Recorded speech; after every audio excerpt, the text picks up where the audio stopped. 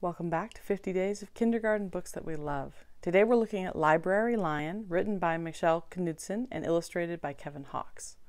This is the story of a lion in a library. Could you have guessed? He goes to the library and of course he's just too big and too awkward. He breaks all the rules. He's too loud and they have to keep reminding him to be quiet, to follow the rules. And then he starts to turn into a very helpful lion and starts helping folks all around the library.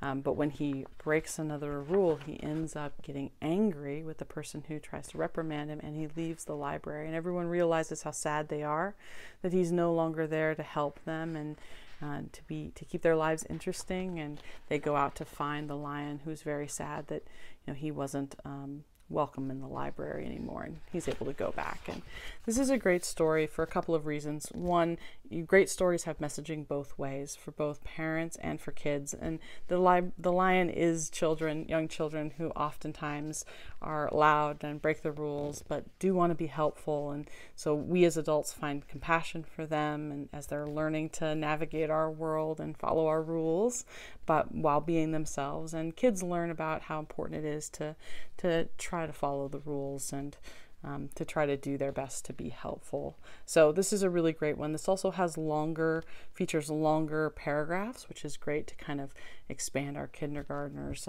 listening patience. So we really like this book. It has beautiful illustrations that our daughter totally latched right onto, and she was engrossed in the story. So we highly recommend Library Lion. If you enjoyed this video, hit subscribe to stay tuned for more of our book reviews, and check out our podcast, Homeschool Together.